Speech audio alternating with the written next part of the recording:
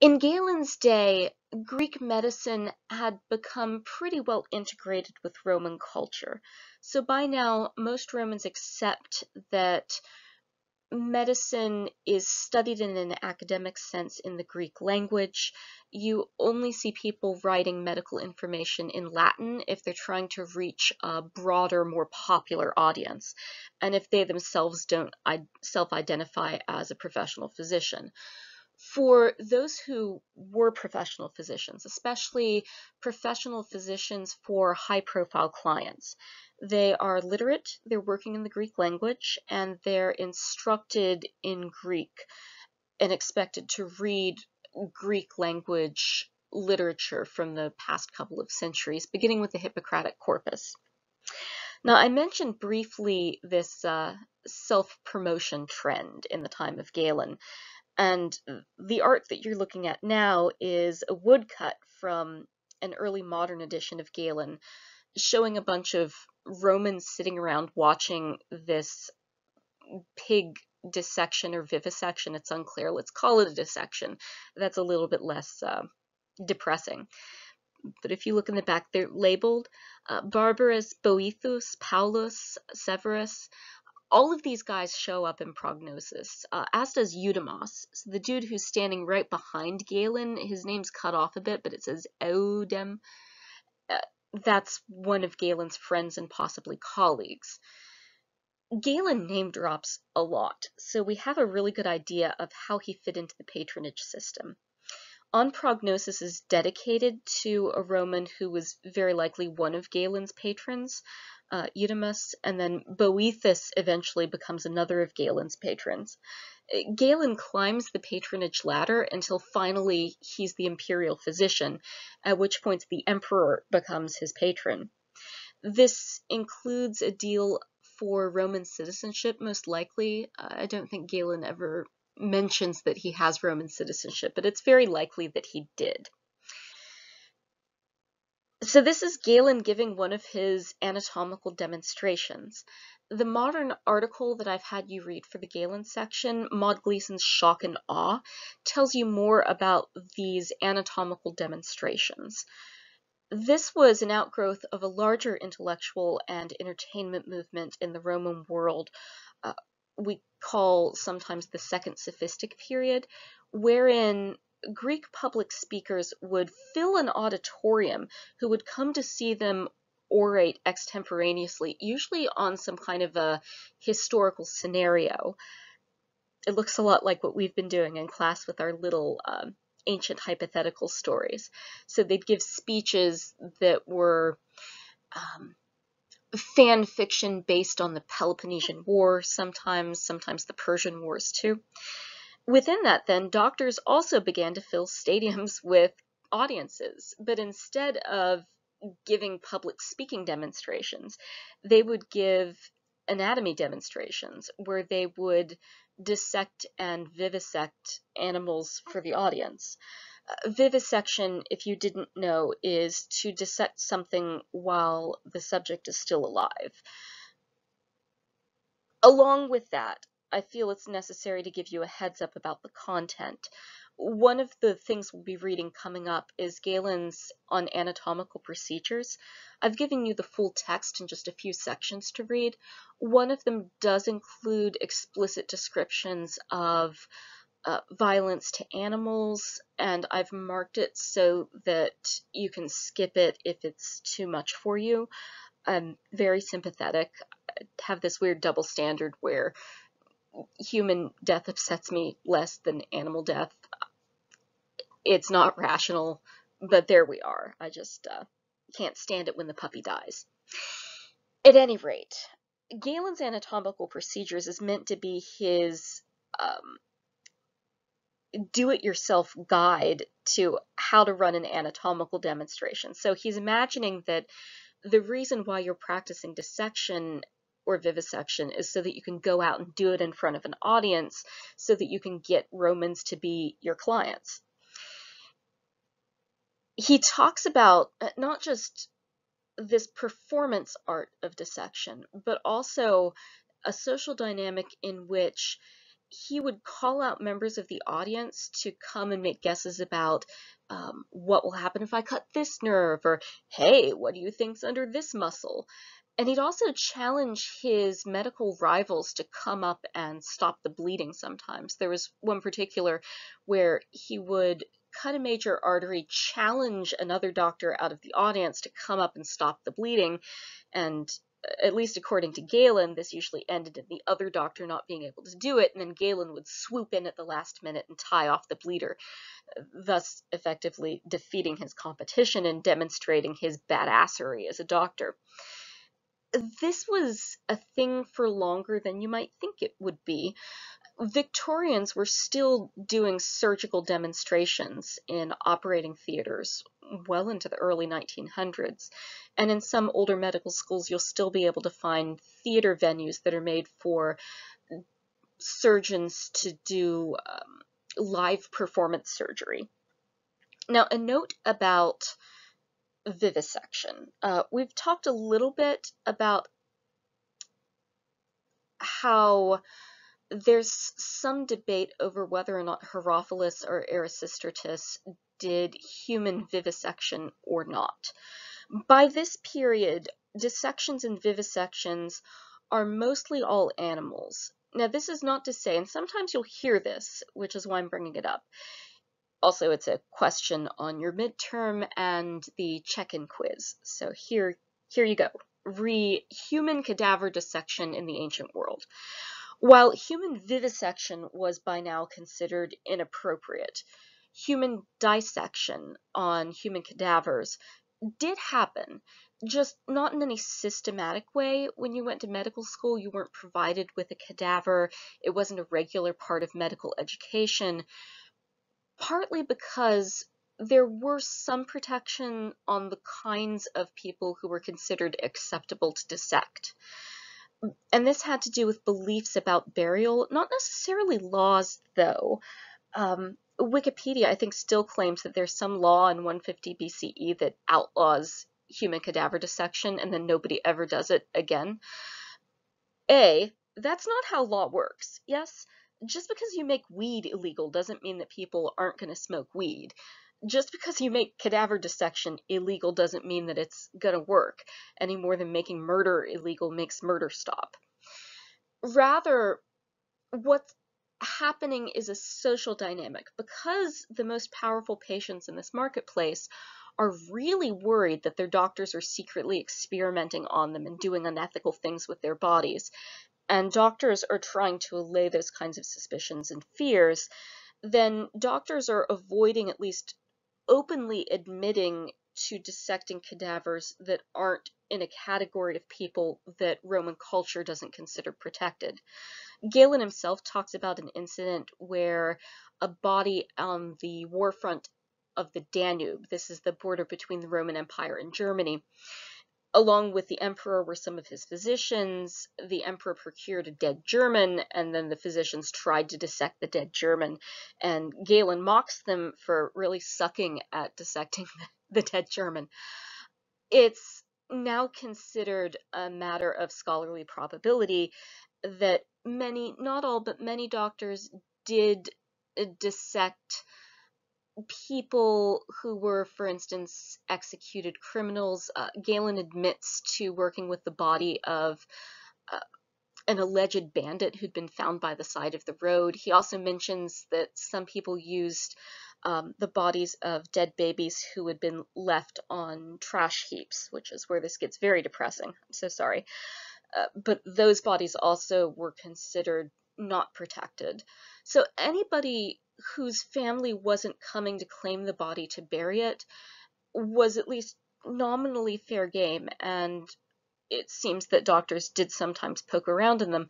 However, there was general consensus, even among the most dissection-positive doctors, Galen being one of them, that the things that we can learn from human dissection are kind of limited, because there's only so much of the human body we can access for therapeutic means. And a lot of the parts that you can operate on, you can figure out the details of much more easily and much more safely by using animal bodies. For this reason, animals are the go-to dissection subjects. And in fact, that's still how we work it. We train people on animal cadavers, and you don't get a human cadaver until medical school. And now medical schools are beginning to rethink the way that we source bodies, whether or not the cadaver is still a useful and necessary part of medical education. So this one's still up and open as an ethical and practical question. Now, there's another dynamic at play, though. I haven't talked about opportunistic vivisection, and this is the time to mention it. Maud Gleason talks about this a lot. Opportunistic vivisection was something that both Roman patients and doctors working for them understood as an acceptable and indeed ethical alternative to cadaver dissection. Opportunistic vivisection is learning about anatomy in situations where bodily structures just happen to be exposed. So this is the, while I'm in there, I might as well look around a little bit approach to learning anatomy, which may strike you as an interesting ethical compromise to make, especially if it's your surgery that the doctor is poking around inside of. That's where ancient people seem to draw the line of acceptable, though. There are bits in anatomical procedures where Galen talks very openly and comfortably about doing this, in ways that he's not quite as open and comfortable with when discussing cadaver dissections. For instance, he talks about this plague of what he calls anthrax. It's probably not actual anthrax, because anthrax doesn't do this. Likely, this was an outbreak of flesh-eating streptococcus.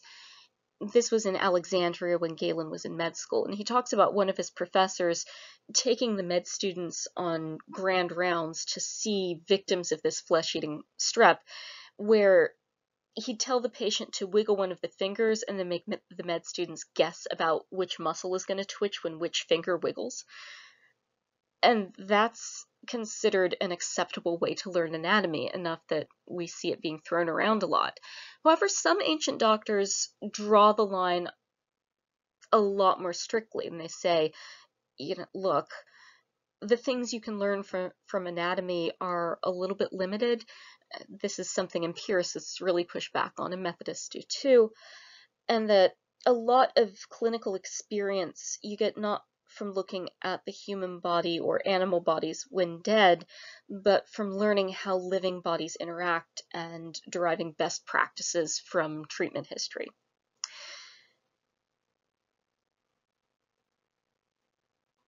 Now I'm going to say this at this part of the lecture.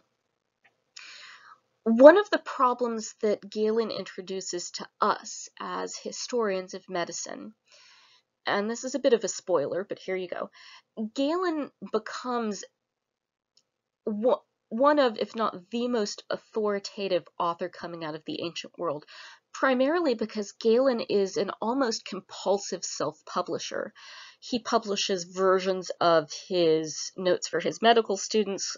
He has commentaries on large portions of the Hippocratic corpus. He has pieces like On Prognosis that are essentially infomercials. He has self-help books. We're going to read his self-help book about how to manage your anger. We're also going to be looking at his Exercise with a Small Ball, which is his trendy diet treatise. Galen wrote anything and everything, and because his patron was the emperor, his works got copied.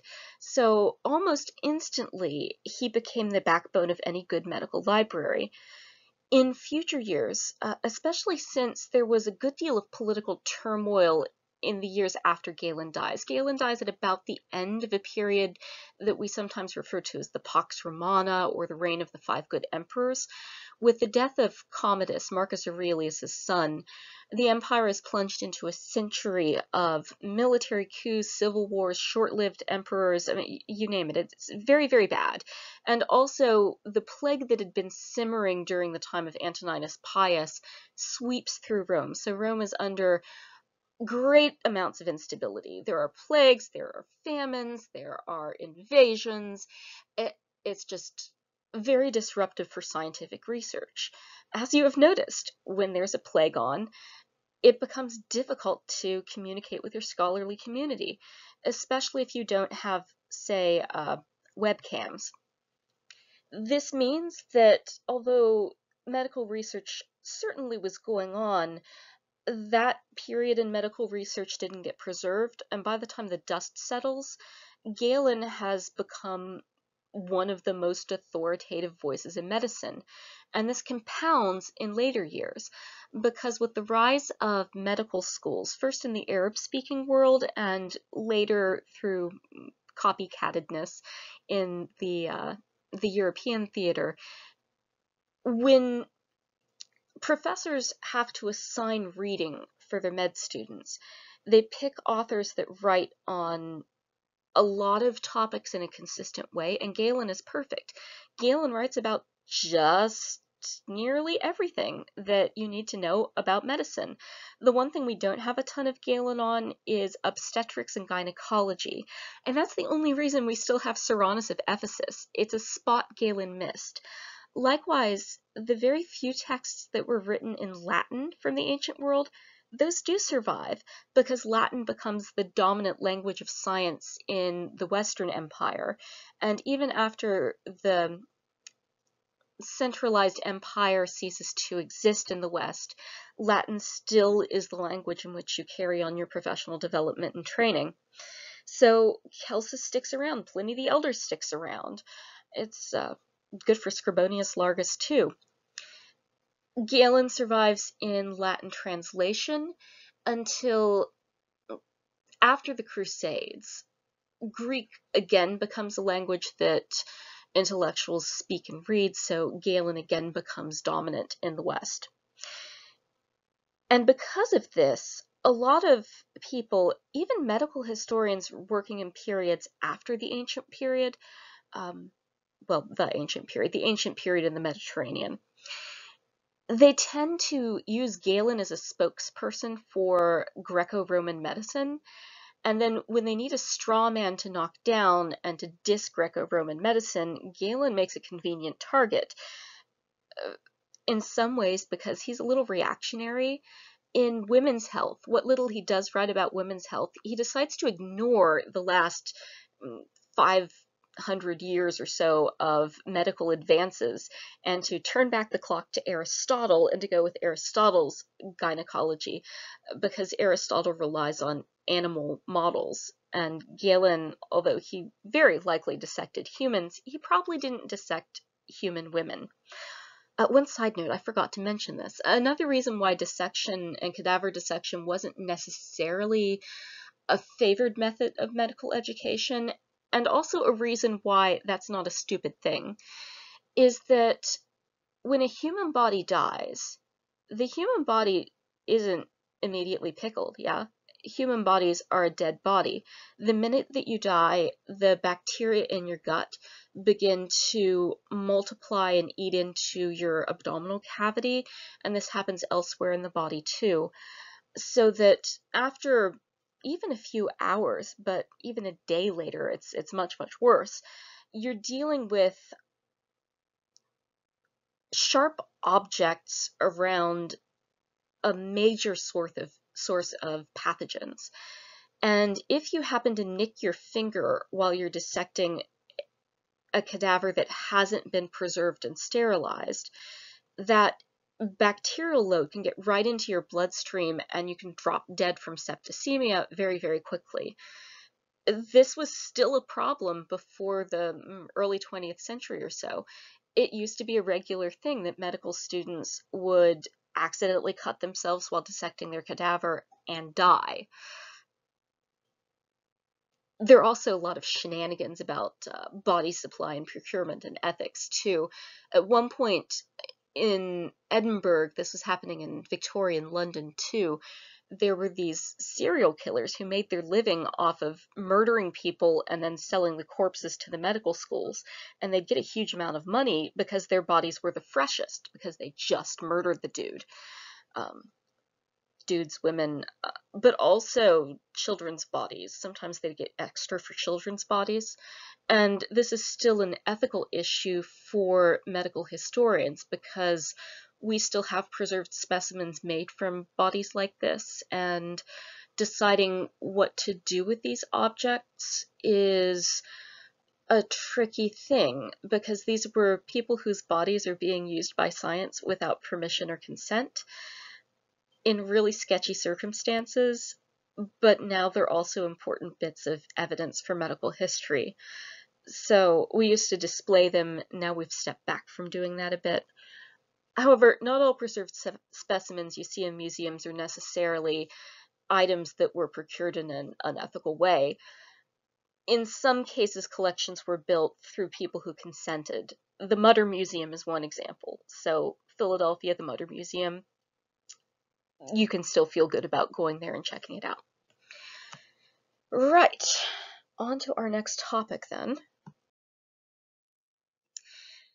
The world in the time of Galen. So part of what allowed Galen to write on so many topics at such great length and to have such a fruitful professional career as a medical researcher and a practitioner was the socio-political situation of the Mediterranean during his lifetime. Here we're looking at a map circa 117 CE. Your map says AD, I'm calling it CE, including the Roman provinces at the time. You don't need to pay attention to senatorial versus imperial provinces. Everything that's in pink or in green here, or if you're colorblind, everything that is medium muddy gray and borders on the Mediterranean Sea, that's Roman provincial territory. So all of this Rome owns outright, including Britain. Britain's a garrison, and then they have diplomatic contacts further still into these areas, including the Parthian Empire, the interior of Africa north of the Sahara. This was also a period of relative military peace. That is to say, apart from scattered border conflicts, Rome was not at civil war, and for Rome to go a century without much civil war is truly remarkable, but also a time during which the Roman military had a decent control over the roadways and sea lanes. This doesn't mean it was safe to travel, but it was safer to travel than it had been in any other period. I have to put a caveat on this, though. The very availability of traveling also made for a brisk business in human trafficking. So because the sea lanes themselves were pretty easy to traverse, and there was a huge amount of money in enslaved people, and Rome after 117 wasn't actively engaged in wars of conquest, the way that folks got enslaved people was either kidnapping them on the borders and shipping them into the center, Rome, Alexandria, Carthage, these major metropolitan zones. Or they would kidnap people who were traveling and resell them as enslaved people.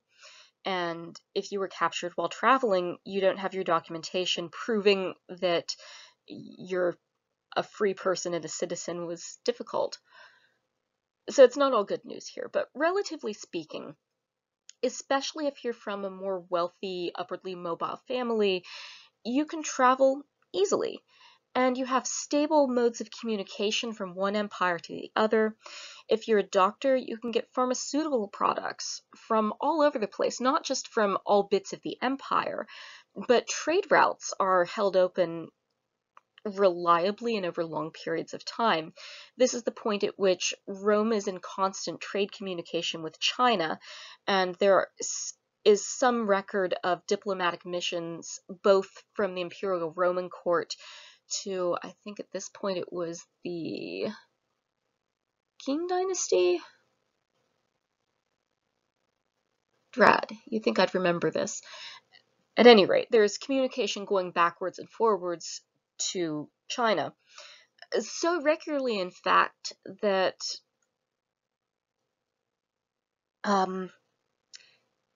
Within about 200 years, that's the route of transmission of the bubonic plague for the first time from Central Asia to the Mediterranean. But that doesn't happen until the 500s under Justinian. Here, that hasn't happened yet. All of this comes together to give Galen his pretty much perfect career. He gets everything on an ancient doctor's bucket list.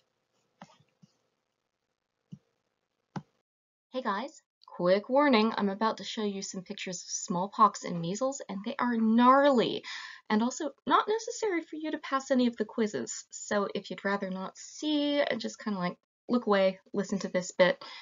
All right, ready? Here we go. Ah yes, so about this Antonine Plague, more of the not all good news. The Antonine Plague begins around 165, and 180 is given as an end date, but it was still breaking out in bits and pieces even after this period. Antonine is named after the emperor at the first point where this plague pandemic generates. This is Antoninus Pius.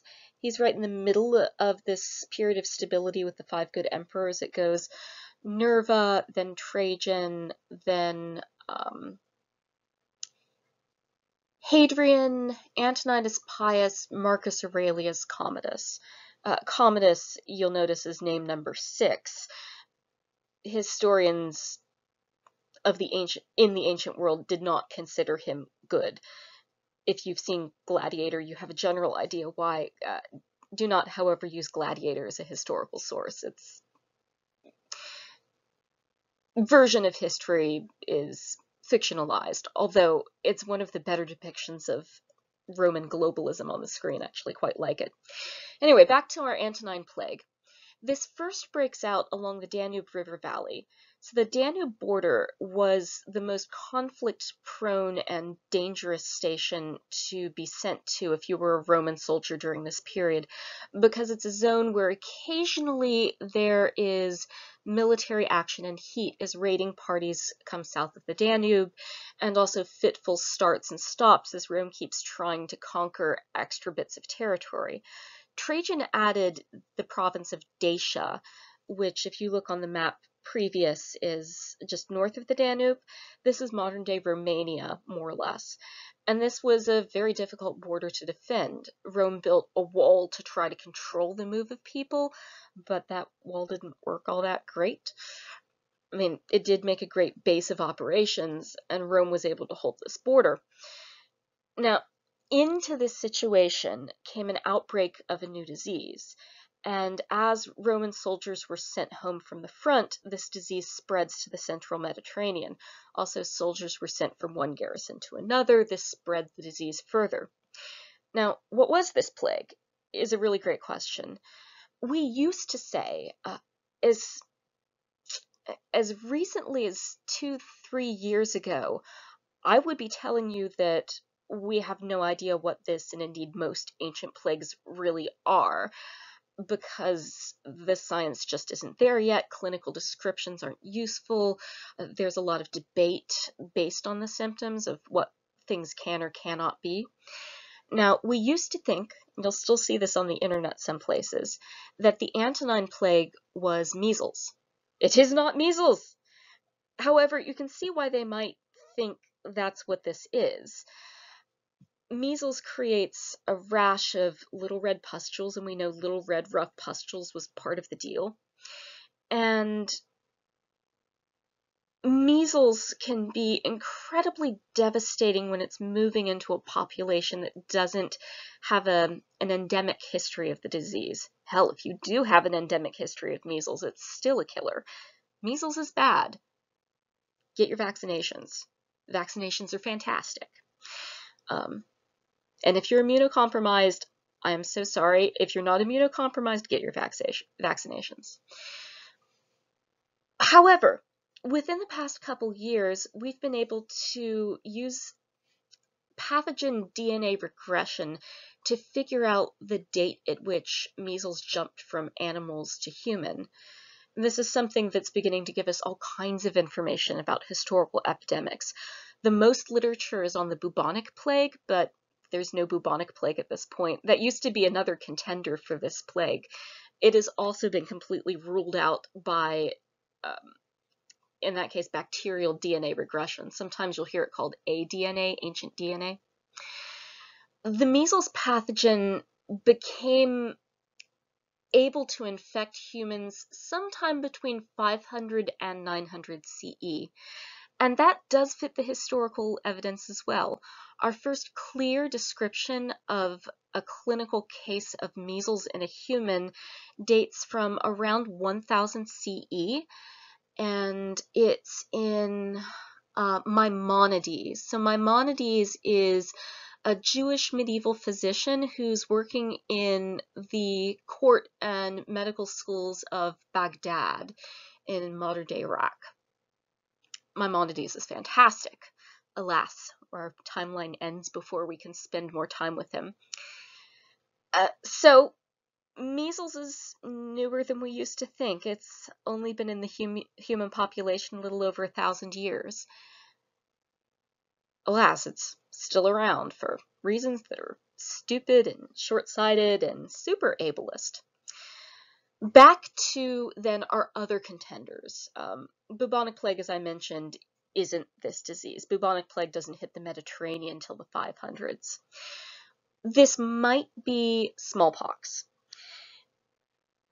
We don't have great evidence that we've been able to use to figure this out. One of the problems with smallpox is that it kills you so quickly that it doesn't necessarily leave evidence in dental pulp. So the way that we study pathogen DNA in human bodies is we take dental pulp, we process it to extract DNA fragments that aren't from the human host, and we match those up to known strains of pathogen DNA. Viruses have DNA, bacteria have DNA, and we've gotten so good at DNA analysis that we can do this with very small samples and very degraded bodies. We're still working on smallpox regression. Now, smallpox was not necessarily new to the Mediterranean. It had been endemic in Egypt since, the Ebers Papyrus, so the Bronze Age. Smallpox had been around, but smallpox tended to burn fast, hot, and quickly snuff out again. What might be happening here is that as a result of the greater interconnectedness of the Roman world, the greater availability of travel, and smallpox's general virulence. Smallpox is a horrific disease, really just gnarly. We're here looking at a patient in the early stages of smallpox, the picture on the left.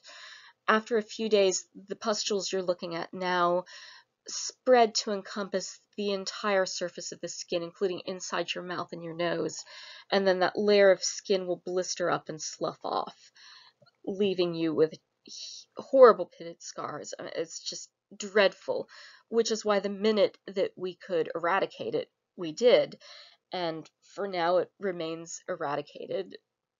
I still really want to get cowpox for the reasons that follow.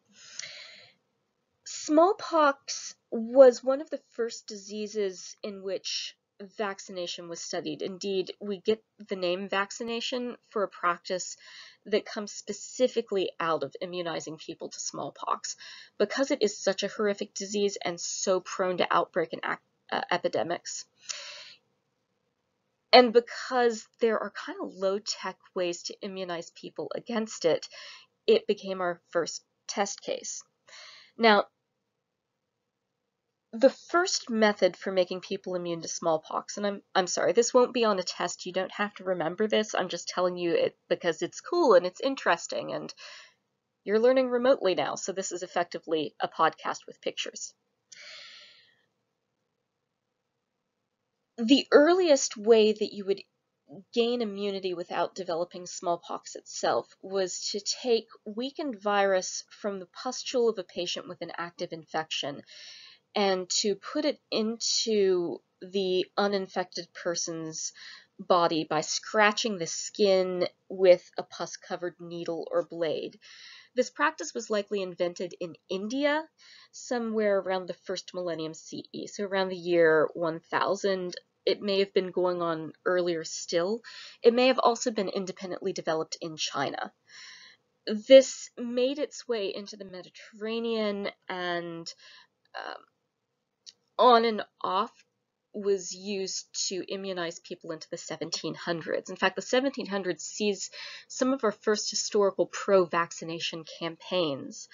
Now, part of the resistance to variolation was due to its riskiness, because even though for most patients you would get a mild infection and then develop immunity, for some patients, an unacceptably large percentage by modern standards, patients would develop an actual case of smallpox. So you could die from variolation. It was not safe.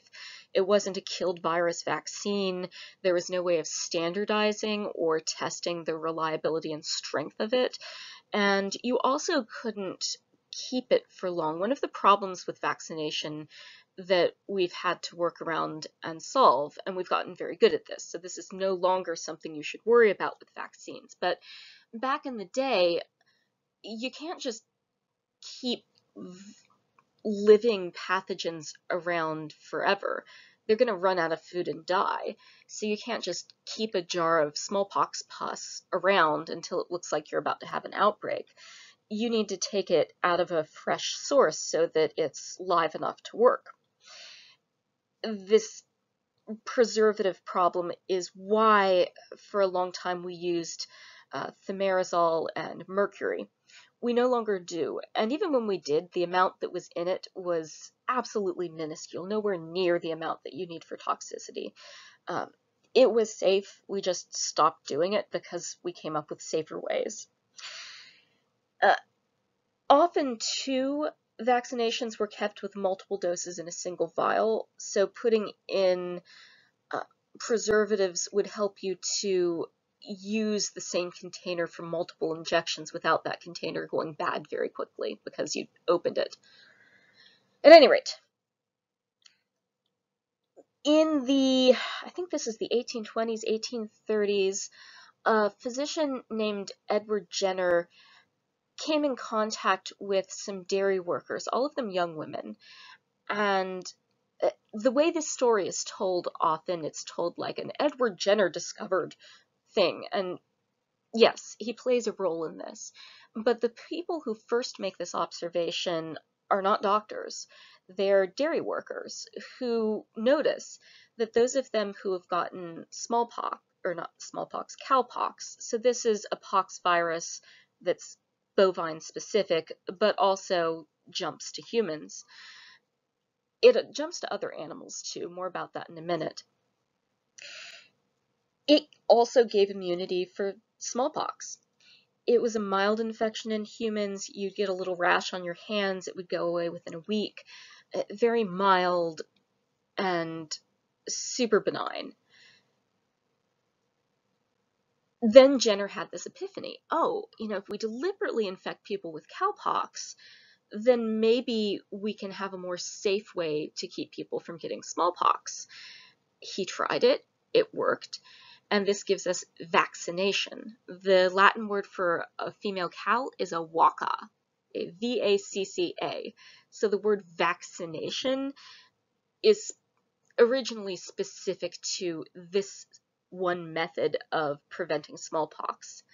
A slight note about smallpox immunity, it doesn't last forever.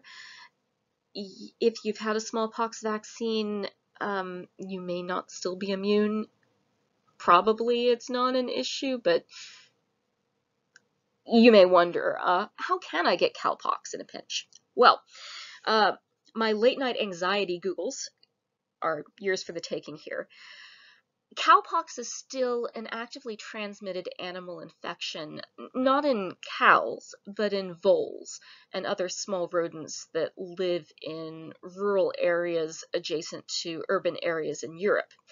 The main vector by which cowpox is transmitted to humans today is by cats, because the cats eat the voles, the cats get cowpox, and then the cats give cowpox to the humans. but it's still a mild infection, and it still grants you smallpox immunity. So if you're worried about smallpox and you want to figure out how to make yourself immune, your best bet is to pet every single cat in Europe, North Africa, and Asia. Uh, Especially Northern Europe, though. Britain and Switzerland, we have the best data for. They seem to be the hot spots for cowpox transmission. So, study abroad, pet some kitties, and you may never have to get smallpox. But it's been eradicated, so you probably won't anyway. Worry about something else. All right, gross picture's done. On to the next slide. You can look now. Now, I mentioned this phenomenon of Greek sophists. Here's an idea of what these performances may have looked like.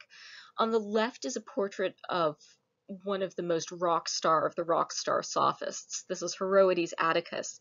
And he got so wealthy from traveling around on tour and giving speeches in front of giant crowds of adoring fans that he built his own Odeon, which is essentially like a podcast theater, because podcasts aren't a thing in the ancient world. So if you wanted to hear somebody give an informational talk or a bit of fan fiction rhetoric, you'd go to one of these purpose-built theaters. So here's one, the one in Athens, built by Herodes Atticus. This would host other events too, including medical lectures and demonstrations. This was a regular way to get medical education, both as a layperson and as an aspiring physician. This was also the way to build your client base. So if you're very good at giving presentations on how medicine works, your practice will grow. A little bit like how some doctors grow their practice by having YouTube channels. I'm looking at you, Dr. Pimple Popper. I've mentioned briefly before the patronage system in Rome, but now is a good time to revisit this, because this is the way that Galen builds his career, and he becomes, by doing this, an example for the most triumphant way to use patronage to your advantage. Romans ran a lot of their machinery of inclusion through patronage, specifically the citizenship process. And as we noticed on Law Day, having Roman citizenship gives you protections and advantages that you just don't get if you don't have it. But it's not being granted to everybody in the empire. You have to either have been enslaved by a Roman or be sponsored by a Roman. So that path to citizenship meant that many Greek intellectuals, it's not just doctors, poets, engineers, historians, professors, entertainers, dancers, musicians, and the list just goes on and on and on. The way that you would get your citizenship and make your professional connections was by trying to get close to a wealthy Roman and make him your patron. And then you would slowly trade up to increasingly powerful Romans until you, this is the dream, get to be the emperor's client. And that's what Galen does. We have here some Victorian fan art of what this process looked like in practice. You have this wealthy Roman eating his food, and he's got all of these random folks around his table, including someone who may or may not be his wife. It's hard to tell. And they're hanging on his every word, because if he sponsors them, they'll get their citizenship. If he sponsors them, they'll get their professional expenses provided for. They'll get referrals. This is the way that you get paid in exposure in ancient Rome. In fact, under the one person in the kind of mauve rust-colored tunic, there's this musical instrument. That's what that square thing is. That's a lyre. And that tells you that this guy's a professional musician. Let's see, any other professional markers? No. They're all wearing flower crowns because that's what you do at Roman feasts. Then he's got an enslaved person titering his wine. What this meant in practice was that if you're an upwardly mobile physician, you're going to spend a lot of time just hanging out with wealthy Romans. And you can see this dynamic at play in On Prognosis. Galen talks about his demonstrations and this guy named Boethius who keeps coming to them and seems to be a big Galen fan, and Galen name drops him over and over again. You'll notice Galen loves to drop important people's names, including the emperor. We think On Prognosis was written before he was the emperor's physician, so Boethius is at one point one of his Roman patrons, and he, I think, is a senatorial guy. He's part of the upper administration of the imperial court. So Galen talks about doing all of these house calls at Boethius's house. He treats Boethius's wife at one point. He, incidentally, the bit of On Prognosis where Galen talks about treating Boethius's wife is one of our best sources for how ancient OBGYNs practiced, because you'll notice Galen himself isn't looking at Boethius's wife. Rather, her OBGYNs are looking at her. Your translation says midwife. OBGYN is more appropriate. They didn't practice with a medical supervisor. They had their own independent practices, so modern scholars should and increasingly do call them obstetricians. So the obstetricians are doing all of the examining, they're consulting, Galen's listening to them. They're a vital part of the medical landscape in Rome. You also spend a lot of time hanging out socially with these upper-class Romans. You're going to be called to entertain their guests, so you might get to do a floor show dissection at a dinner party for all of your wealthy Romans' friends and colleagues. You're expected to hang out with them in public, to follow them around, to make them look important, and this was a massive time suck. Another Greek intellectual working inside the Roman world, a sophist named Lucian, complains at length about just how invasive this could be. Apparently one of his friends was forced to dog sit for this very poorly house-trained lapdog. Yeah, so this could get a little nuts. But this is also the social dynamic behind a lot of the stories in On Prognosis, and something to keep in mind. I'm being super obvious about this because for years, scholars would read Galen and they wouldn't take the historical and social context into account.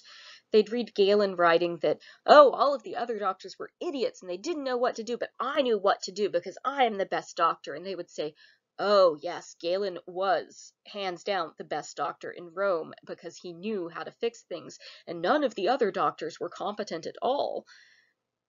That's a horrible way to do history, yes? You don't rule unilaterally on whether somebody is competent or not by asking their competitor whether they're competent. That's going to be a really predictable answer there. But this has caused real harm to medical history because Galen is so influential and he's in a context that is so toxic and competitive that for the longest time medical historians didn't bother to look at any of the surviving writings of Methodist physicians because they assumed that everything Galen said was 100% accurate, that when Galen said they were idiots who didn't know what they were doing and you should never hire them, they took that at face value. So one of the wide open spaces for modern medical historians is to look at stuff that actual Methodists wrote and to talk about it with the same level of dignity and respect that we do to Galen's writings. Once you have this dynamic in mind, though, On Prognosis suddenly becomes a lot more entertaining. So one way you might want to get at this is instead of just reading it quietly to yourself, read it out loud, make a performance out of it, and then do it in your best Dr. House impersonation if you're familiar with that show. If you're not, this will still make sense. But if you've watched House, then you know the dynamic I'm talking about, right? This know-it-all, all other doctors are idiots except for me, I'm the best doctor, pick me, like that whole dynamic, including the very abrasive unpleasantness. Galen is a tireless self-promoter, and that's how he got to be who he was.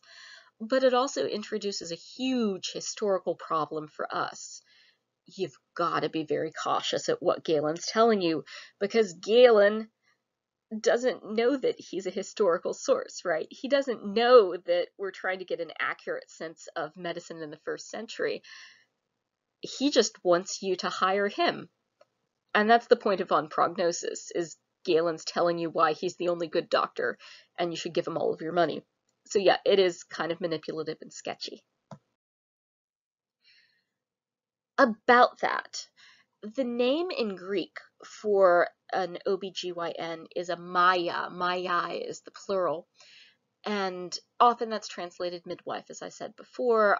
I'm going to call it an obstetrician. We get the word obstetrician from the Latin word obstetrices is the plural, obstetrix is the singular. These are both the same word, just Maiai is Greek, obstetrices is Latin. And this was the go-to profession for women in medicine. But not the only one. We're looking now on the right at the tombstone for a woman medica who was practicing in Gaul, so this is southern France. Unfortunately, the tombstone is pretty damaged. We don't have a lot of the inscription, but we do have for us the important part there at the top above her head. You can see where it has Ini, so we're missing the beginning of the name. Phil means Philia, the daughter, so likely her name was at the top. It said whose daughter she is, and then medica, her profession, right there. And this is not the only one. Sometimes women specialized both in general practice and in OBGYN practice, and then they would list both professions on their tombstones. So we get people who bill themselves as obstetrix et medica, both an obstetrician and a medica. On the left, we have the tombstone of a physician whose name is known. Her name is Scribonia Attike. Her husband was a surgeon. We have his tombstone too. They're right next to each other in ancient Ostia. And here she's delivering a baby with an attendant. Her name Attike means from Attica, from the area around Athens. She was either an immigrant or, more likely, had been at one point enslaved and was now a freed woman. She herself owned enslaved people, and they were buried in this tomb along with her, as well as some people who may have been her apprentices. Also, her spouse's apprentices are up there too. So this could become a family business, and often did. One of the ways that women would get into medicine is that their parent is a physician of some kind, either mother or father. So that said, that isn't the only way that you could get to be a woman in medicine. We have records of, rather depressingly, enslaved women being sent to go to obstetrician school because that made them more valuable to their enslavers. Less depressingly, independently wealthy women who weren't necessarily from the upper class, it was felt to be undignified for a very upper class Roman or Greek woman to have an obstetrical practice, although we do know of some who did. Interestingly enough, Socrates, like that Socrates, his mom, she was an obstetrician gynecologist. So even in the 5th century BCE, this rule does get broken sometimes. Among upper-class Romans, it was considered undignified for anyone to practice medicine, because you had to touch other people's pee and urine, and they felt that was undignified and kind of gross, and also you had to speak Greek, and they felt that was inappropriate. But if you're not a one-percenter in the ancient Greek and Roman world, but you do have enough money to travel some and to invest in your education, one way that you could develop professional skills was by going into medicine, women's medicine especially. This was also one of the ways that you could make a successful immigrant move from your hometown into another part of the world. In Pompeii, one of the neighborhoods has a house where there are a large number of artifacts from Egypt and then a large number of medical instruments, including obstetricians' instruments. So we're going to look at these a bit later, but vaginal speculums are there, other instruments that were used for various pelvic surgeries for women. There are a few that are just general surgical tools. a lot of them with decoration that calls back to Egypt. What we think is going on in this part of Pompeii is that we have a community of immigrant Egyptian physicians who have moved closer to Rome to capitalize on the upper class practice that you get in the resort towns of Baiae and Stabiae. Pompeii, too, is a bit of a resort town. Unfortunately, they all died in a volcanic eruption, but until that point, they seem to have had a really successful immigration. And I think that, I'm not sure what it says, but it's interesting to me that we see the same pattern too in modern medicine. Medicine in the United States and elsewhere does tend to be a high immigrant sector of the economy, especially hospitalists and some general practitioners. Like my GP is from Peru, and let's see, the obstetrician who saved my life was originally from Ethiopia. This is still a dynamic, and especially if you're in a culture that isn't always kind to immigrants, it's a way that you can gain trust, but still at some risk. Among these immigrants is Galen, which is why this is relevant. These are all of Galen's contemporaries and his competition, not so much the obstetricians, but anybody else on this list. Galen is ready to fight them. If you've done the reading, you know what I mean. All right, so on to career advancement. Self-promotion is the watchword here. You not only want to engage in educational activities as an ancient doctor, but you want to make sure that they're verifiable. Now, one of the ways that Rome dealt with a world in which there isn't a licensing board was by routinely investigating the background of the physicians they're hiring. Upper-class Roman patients wanted referrals and often did get referrals by writing to areas that were known to be rather medically dense, dense in terms of like lots of doctors, not they're dense. We know the Emperor Nero was particularly fond of Egyptian physicians, and he regularly recruited them from Egypt by writing and asking if they had any promising local doctors who wanted to move to Rome. What this means for you, the ancient medical student, is that if you had the money, you would study abroad. Study abroad didn't have to be too far away. If you lived close to a large urban center, you would be able to move into that city and attach yourself to one of the local physicians and gain your experiential learning that way. But if you're like Galen, Galen's father was very wealthy. He had a decent nest egg to work with. So he first used that to get himself apprenticed in his hometown Pergamon, which is already, as we mentioned earlier, a magnet place for doctors and healers. There's a large temple to Asclepius, and it's a regular place people went for study abroad. But Galen wanted a little bit more credentialing than that, so he moved to Alexandria in Egypt, which, like Pergamon, was still a medical center. It didn't have a traditional medical school in the way we think of them as, educational institutions, but through the library, it was a place where you could see lectures and attend bedside visits staffed by the most reputable physicians of the age. Galen then moves back home, and this brings us to our next bullet point. So after he's done with his study abroad, he gets his first job out of med school through nepotism.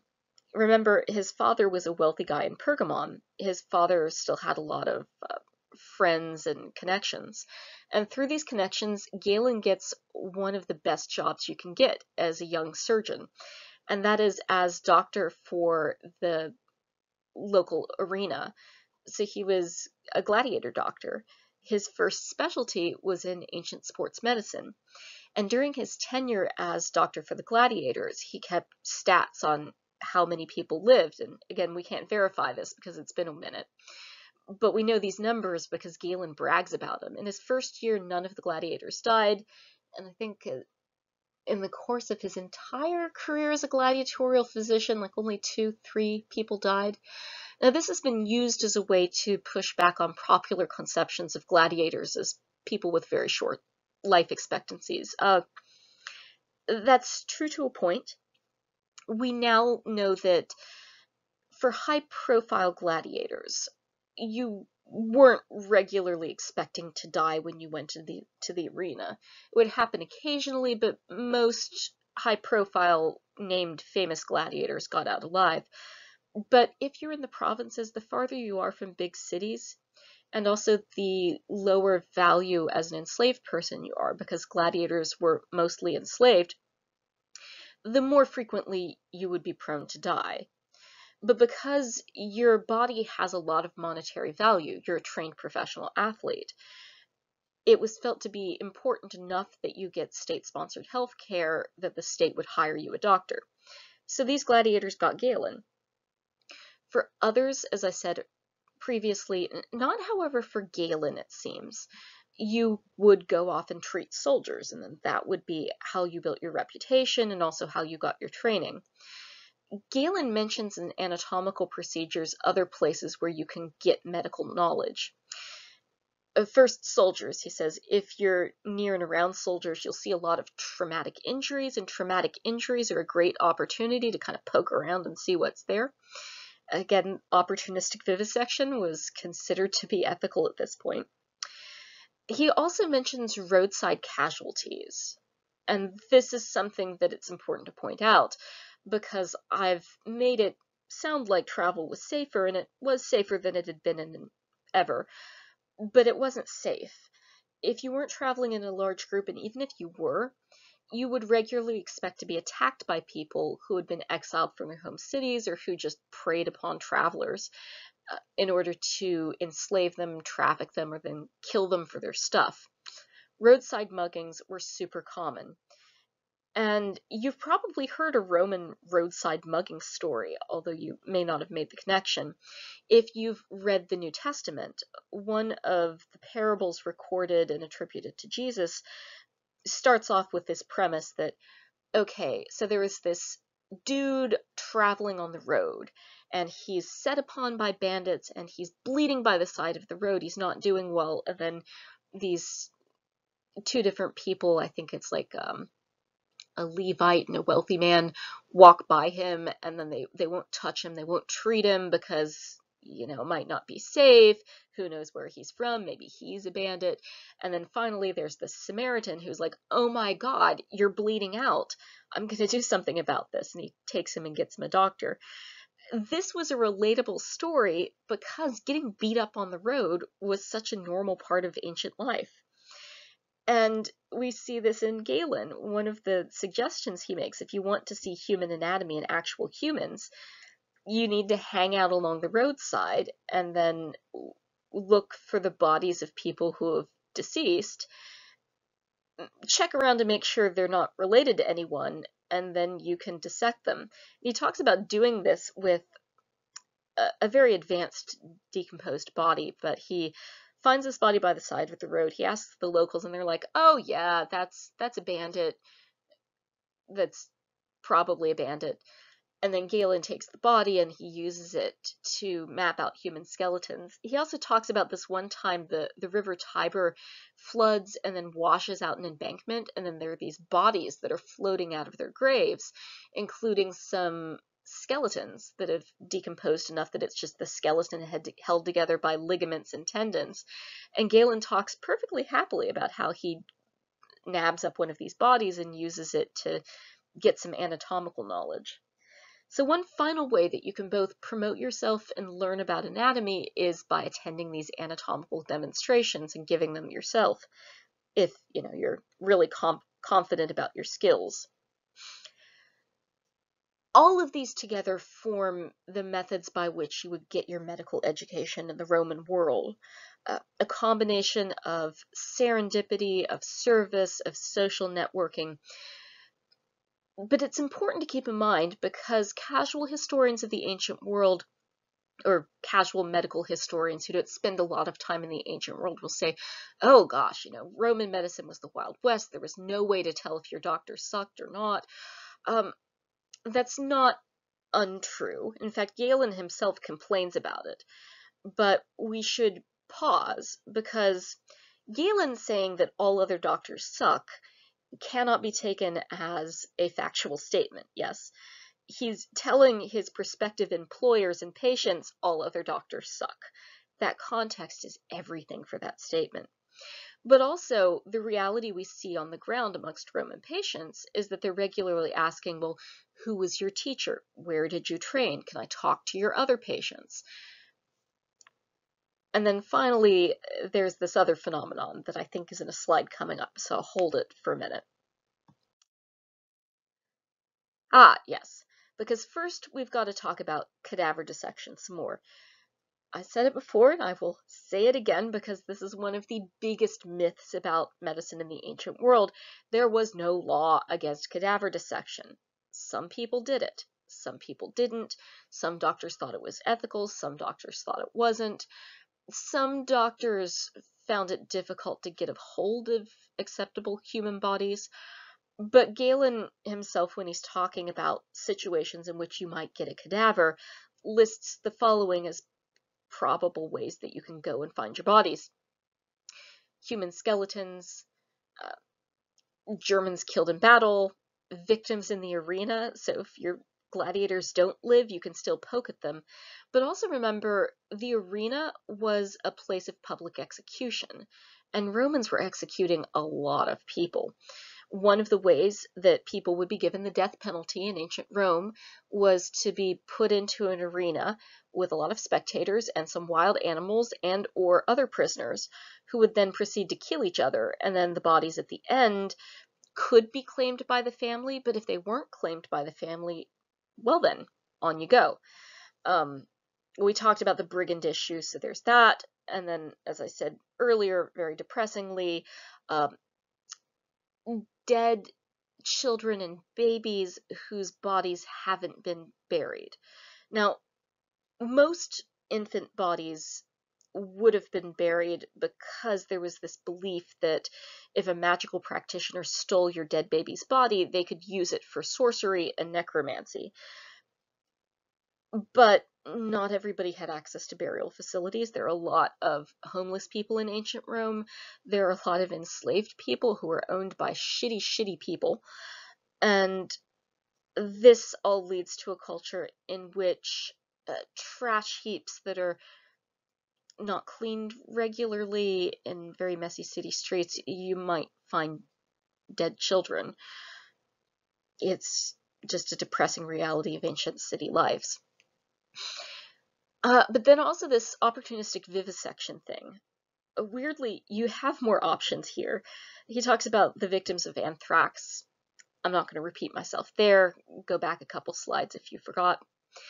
People with extensive traumatic wounds, especially like limb wounds where you can see tendons and ligaments really well. And then you can also, Galen suggests, observe the effects on the body of having things cut. He points out that you can tell that the spinal cord is really important in movement and transmitting pain, because when the injury is actually in the spine, the patient will feel the symptoms in a limb, either with numbness or a loss of function.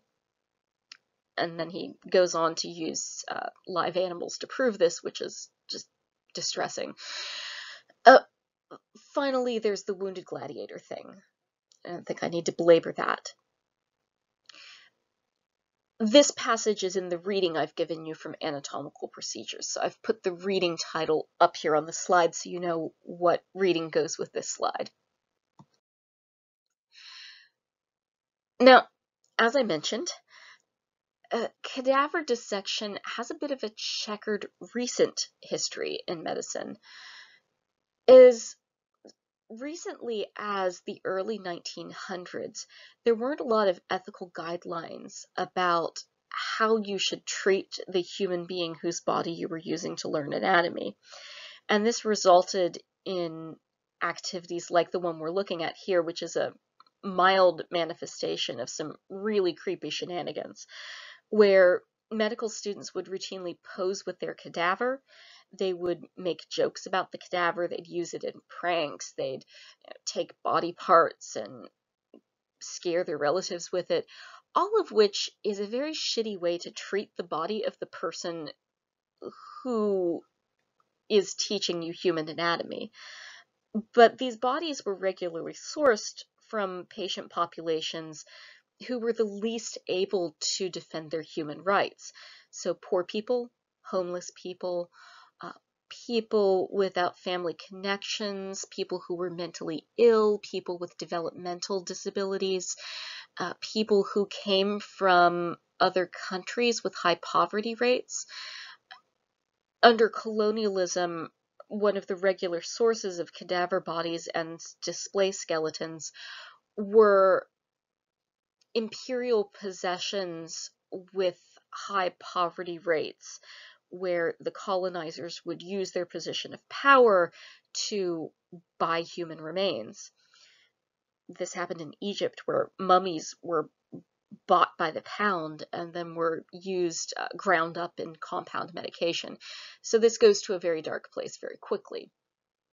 We now have robust legislation that keeps the majority of these shenanigans in check. However, we still do routinely source our cadavers from populations that don't have great access to rights protection. So unidentified people are sometimes used as cadavers. The kinds of people who donate their bodies often do so because they can't afford a funeral. Funerals are ridiculously expensive, and we've created a legislative framework that makes it difficult to bury your dead relatives in an affordable fashion. This is something that I think we should hold with us when we consider the ethical impact of medical education today. People have proposed and have started to work on virtual reality ways of learning human anatomy, dissection alternatives, some of which can be robust and very useful, because a cadaver will teach you how one human body works. But there are small differences in the location of structures, the way they lie, how they look in a live patient versus your cadaver. Virtual cadaver dissection also allows you to put things back so you can go do it again until you do it properly. My mother has this story about when she was in med school, she had to do it as a group project with this other med student, and they really didn't get along. They had very different opinions about how best to dissect things or how they want to preserve structures or how much time they think it should take. So what they ended up doing was drawing a line down the middle of their cadaver and splitting structures, of which there were one, like the heart. They had a big fight over the heart, apparently. If everybody could have their own VR cadaver, then maybe we wouldn't have to do that. Again, I'm not saying that cadaver dissection is not useful. It is. We've learned a lot from cadavers, and part of our medical universe in which we can expect to survive major illnesses and have surgical alternatives to repair truly catastrophic injuries and malformations is because of the very great service cadaver bodies have played in medical education. It's a persistent problem because it is such a useful way to train people. I don't have great solutions here. It's just important to think about it a bit. Now, back to ancient Rome. We need to talk a bit about how this impacted practice conditions. And to do that, we're looking at a poem by Martial, who's not writing about medicine mostly, but he is writing a little bit about medicine. He is an epigrammatist. That is, a poet who's writing funny, short, satirical poems about stuff that irritates him. This particular one is dedicated to his doctor, and it's framing for us a treatment situation that would have been really familiar to Roman patients. The poem goes, and pardon me, I'll just narrate this for you. I was ill, but you came immediately to me, Symmachus, surrounded by 100 students. 100 hands frozen by the north wind touched me. I didn't have a fever, Symmachus, but now I do. This is a world without germ theory, yes. They don't know how disease is transmitted. For Marshall, he thinks that a bunch of cold hands touching him can give him a fever. Um, Even by ancient medical logic, that one doesn't really check out. But the situation that he's using as this relatable punchline does point to one of the problems in Roman healthcare, namely, because you learn your medical education in an apprenticeship, and because you develop your practice by going to other people's doctor's appointments, essentially. So when you, upper class Roman person, had your doctor pay a house call, you'd often and routinely invite your friends to go watch. You'd do this both so you'd have witnesses in case something went wrong, but also your doctor expected you to have all of your friends there so your friends could see what a great doctor you are. This is going on in Galen's On Prognosis.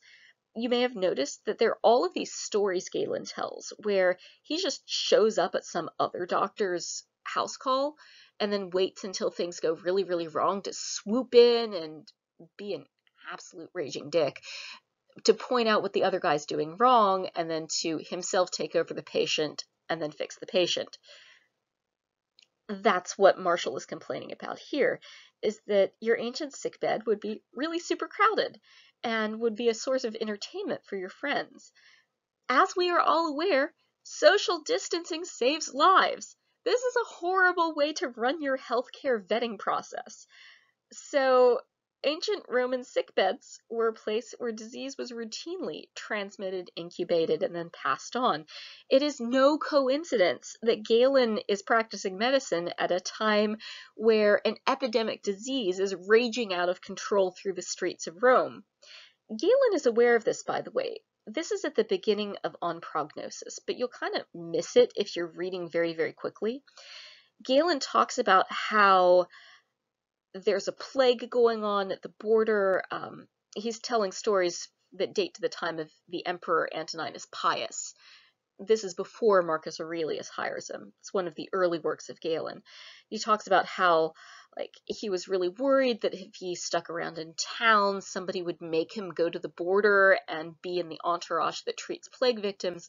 So he socially distances himself from the plague by leaving town. I'm pointing this out because I've seen a meme making its way through the social medias where people are saying, oh, we need doctors like Galen now who don't run away from epidemics. That is exactly what we do not need. Galen was a major pansy who ran away from the first epidemic disease that crossed his threshold and seems to have done a lot to wiggle out of military plague service. Now, eventually he ends up having to do it once he's working for Marcus Aurelius. But it's an interesting moment, and if you haven't caught it before, look again at the reading and see how Galen spins this. It's really interesting to me that he addresses this. I think because he has to let his audience know that even though he was a wuss and wouldn't stick around for the pandemic, he's still worth your time hiring. I also find it interesting that Galen talks early about how you have to be careful with prognosis. He talks about this guy named Quintus, who seems to have been Galen's instructor in the city of Rome proper. We don't know the rest of the guy's name. Quintus is just a Roman first name. It's like Bob the Doctor. Really common name. The only reason we know about him is that Galen studied medicine with him, but apparently he was like, I don't know, Cher, because he just had the one name, Cher, Sting, Quintus. So Quintus the physician apparently had to leave town really, really fast because he was just so good at prognosis. He was so good at predicting how a disease would turn out that he had to leave town because his rivals accused him of witchcraft. But notice that Galen is also talking about his Jedi Master, yeah. So Galen is saying that, oh, you have to be careful with prognosis because if you're really good at prognosis, like I am, then people are going to accuse you of being a wizard. But you're not a wizard, you're just a good doctor. And isn't that a great way to spin your medical practice? To be like, Galen of Pergamon, so good you'll think he's a wizard. God, Galen. He's so entertaining when you start reading him as a completely full of it, shameless, self-serving braggart. I say that, but also Galen does seem to have been a very good doctor.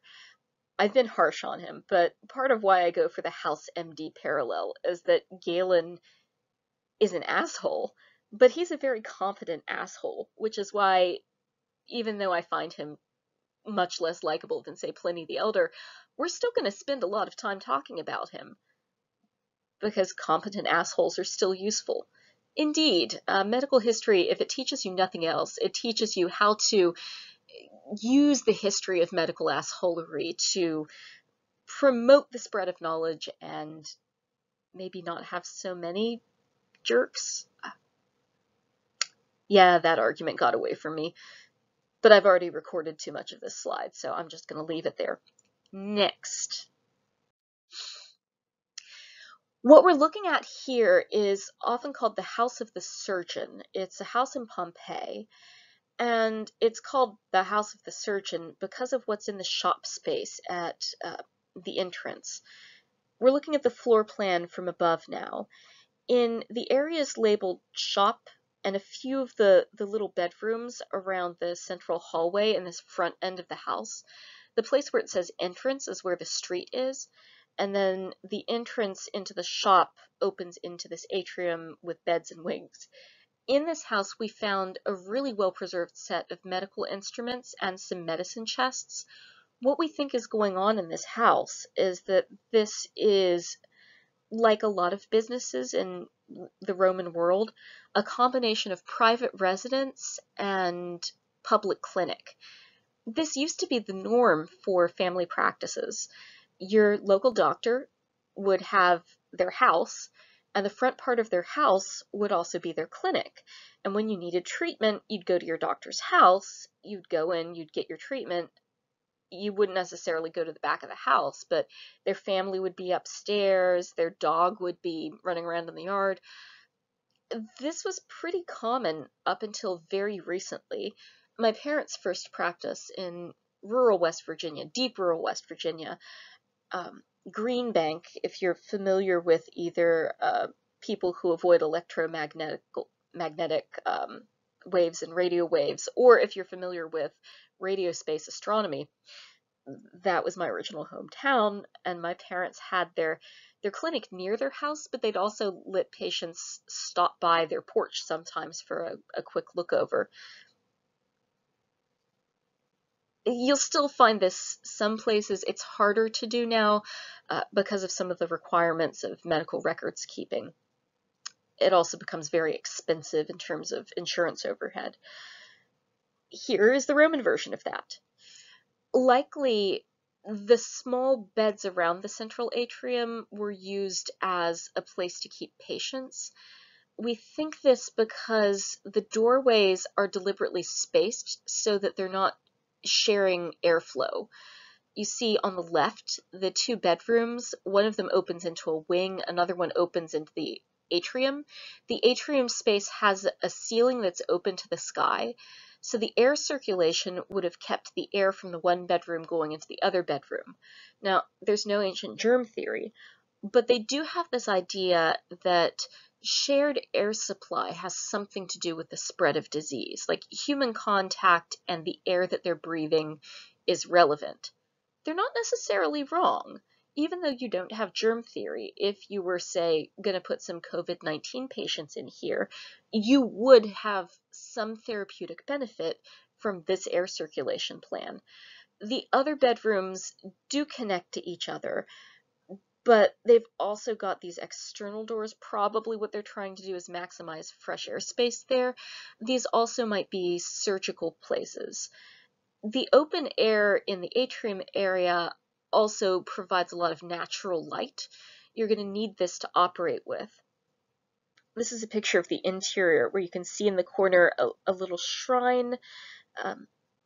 There also, if I remember correctly, there's a little charcoal brazier where you could heat your instruments so that you could cut and cauterize at the same time. We think that Galen at certain points in his career may have had this kind of a shop. He talks about people dropping by his house, but he also talks about making house calls. One of the ways you deal with not having cell phones in antiquity is that you'd have this shop front where your apprentices could see people and keep folks around for when you came back home, but you could also travel to your patients. Because again, there's no germ theory, but you do know that shared air and contact creates a situation that tends to breed more disease. House calls and keeping your patients away from each other is a measure that we see in pre-modern, pre-germ theory healthcare. It's something that gets rediscovered again and again throughout medical history. In fact, during the Revolutionary War, there were some attempts to make hospital spaces that immediately were dismantled because people started dying a lot more and cross-infecting each other. Now, about these medical instruments, here are some from Pompeii. We find them from all over the ancient world. These weren't mass-produced, so each medical instrument had to be made by hand, and there seemed to be some specialist smithies who would do just medical instruments. Medical instruments were preferentially made of bronze, sometimes silver if you were really fancy, but bronze is the go-to. Most medical instruments we have are bronze. And this after a period during which iron and steel were widely available. Now, things that had to hold a sharp edge for a long time, like surgical scalpels, would have steel blades, but the majority of the basic instrument was made out of bronze. And this is neat for a number of reasons. First, bronze is a copper alloy. Copper alloys have a naturally antimicrobial surface. In the age of antibiotic-resistant pathogens, we've started to use more bronze, brass, copper fittings inside hospital spaces, especially on high-touch surfaces like doorways. What happens is that the copper in the surface creates a very low-grade electrical charge that physically disrupts the structures of pathogens, both viruses and bacilli. Now, Romans don't know any of this. They have no microscopes. But they do have a lot of bronze. Bronze is a go-to metal in the ancient world. It doesn't rust, which means that if you're constantly bleeding on the medical instrument, it's not going to make it rust and get all like gnarly. The only place where steel is going to be an advantage is things that need blades.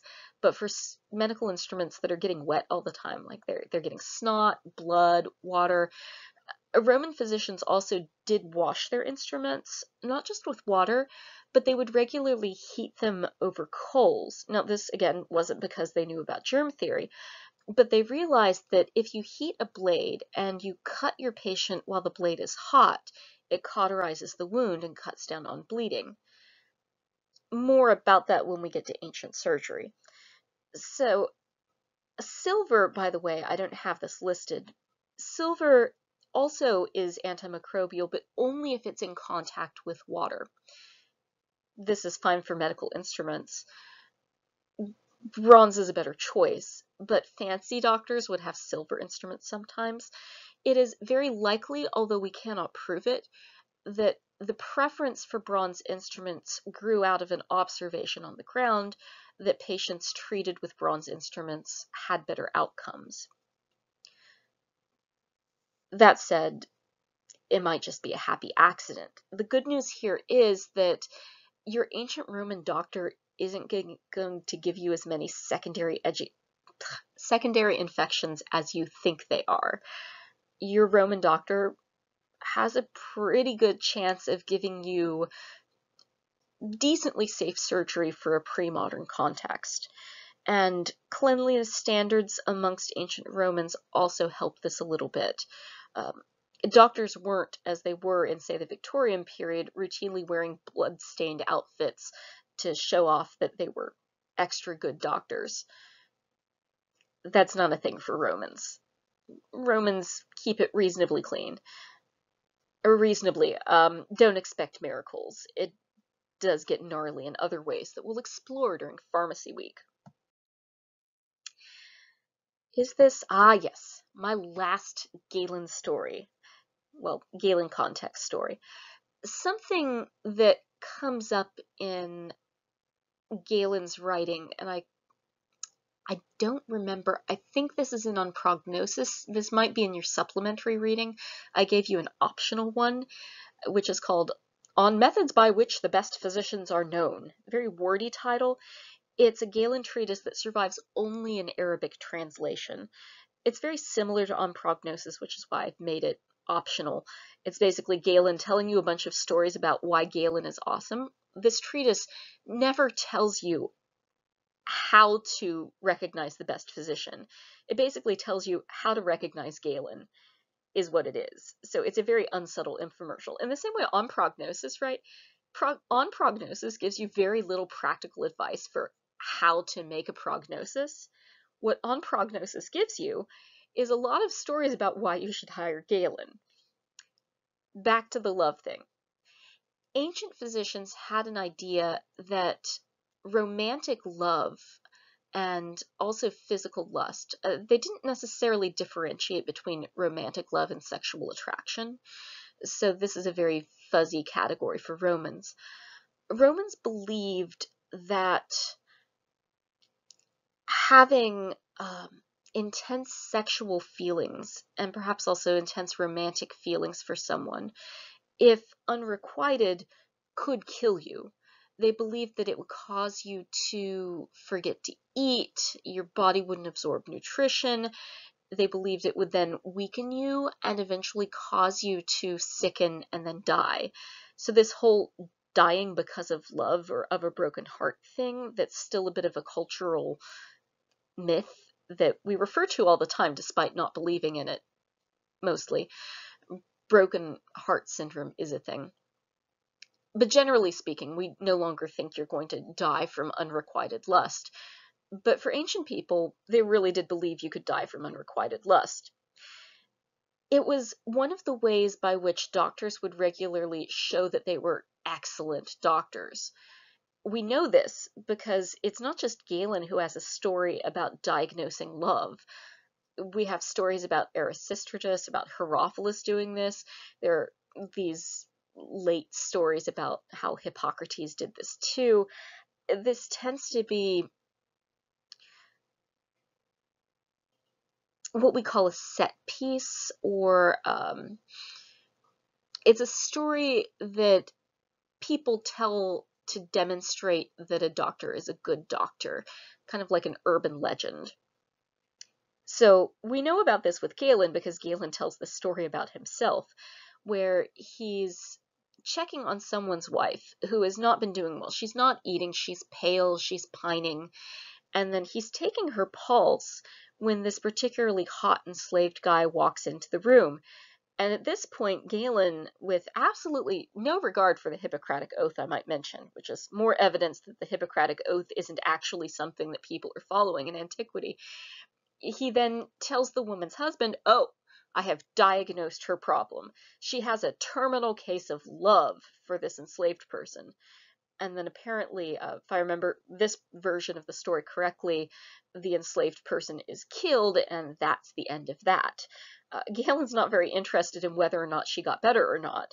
He's telling this story because one of the ways you showed that you were a good doctor is that you can find out things about a patient that the patient will not tell you. Like, for instance, you are in love with a person who is going to be murdered if your husband finds out you're in love with them. Galen is such a douche sometimes, like often, many of the times. Again, why I go for the Dr. House thing. That, in a nutshell, is Galen in his context. In his context, he's just one of many struggling doctors who happens to make it to the big time. He gets a great patron, his works get copied. In fact, his library burns down at one point and he has to rewrite all of his books. But he's got enough time to do this. He also has this army of apprentices and enslaved folks who are helping him to be this productive. He's one of the winners in medical history here.